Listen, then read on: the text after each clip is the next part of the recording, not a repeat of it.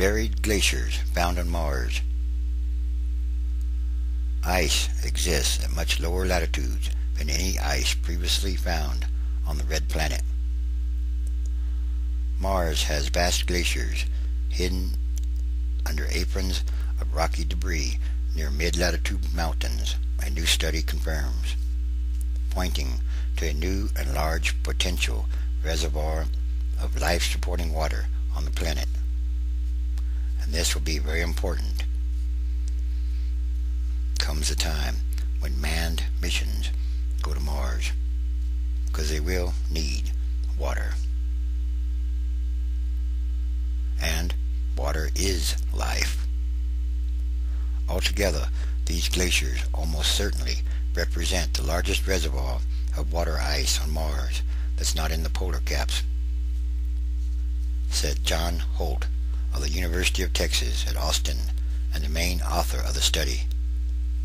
Just one of the features we examined is 3 times larger than the city of Los Angeles and up to 1/2 mile thick, and there are many, many more. The gently sloping mid-latitude debris flows have puzzled scientists since they were revealed by NASA's Viking orbiters in the 1970s. They looked very different from the fans and cones of debris found near mountains and cliffs in Mars' equatorial regions. And since their discovery, scientists have been debating how the features formed, with some proposing they were debris flows lubricated by ice. Recent observations suggest that the features might be more ice than rock. In other words, they are Martian glaciers. Holt and his colleagues used radar observations of the features taken by NASA's Mars Reconnaissance Orbiter to peer into the futures. The findings suggest that the glacier theory is correct.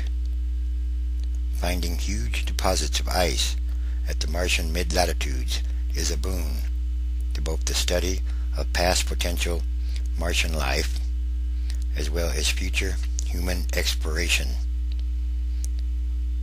Future human explorers will need water, and they will be able to get it, or can get it, out of the huge glaciers that are on Mars. Glaciers are huge reservoirs of water once they melt, key to all life as we know it. Radar echoes. The team used MRO's shallow radar instrument to penetrate the rocky debris flows that lie in the Hellas Basin region of Mars' southern hemisphere. They examined the radar echoes to see what lay beneath the surface. All signs point to ice, and yes, lots of it. This is good news.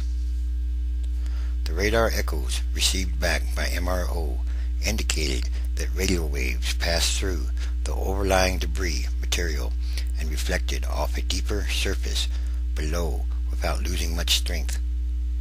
The expected signal for thick ice covered by a thin layer of debris or dirt. The radar echoes also showed no signs of significant rock debris within the glaciers, suggesting that they are relatively pure water ice. These results are the smoking gun pointing to the presence of large amounts of water ice at these latitudes,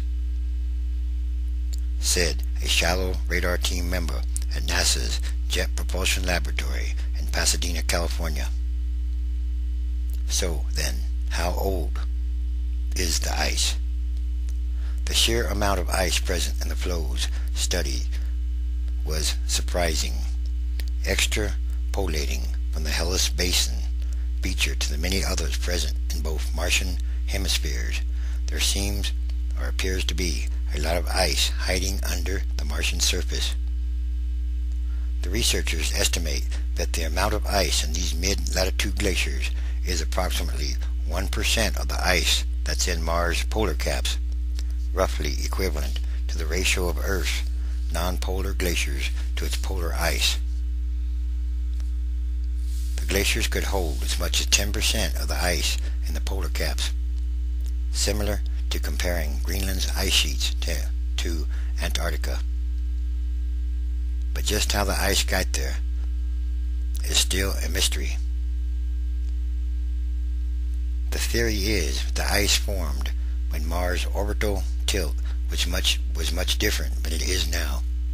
The axis the planet spins on has considerable wobble, meaning its angle changes over time, and the planet was much colder, allowing ice to form on the surface. Ice on the surface of Mars today would immediately sublimate or change directly into the gas phase. The rocky debris covering the ice is likely what keeps it in place today and has allowed it to survive below the surface for millions and millions of years. Scientists aren't exactly sure during which past ice age the glaciers may have formed, but by counting the number of impact craters and the overlying debris, they estimate them to be approximately 100 million years old. These ancient glaciers could hold clues that could shed more light on Mars' past, particularly whether or not it ever or even harbored life. On Earth, such buried glacial ice in Antarctica preserves the record of traces of ancient organisms and past climate history. Ancient ice layers and glaciers on Earth preserve the signature of the current atmosphere at the time that they formed. So, this could be true of the Martian glaciers also. In particular, small bubbles that form as the ice layers are deposited could have samples of the atmosphere at that particular time. A lander capable of drilling down several meters could be able to sample the ice in the glaciers. These are quite accessible to landers.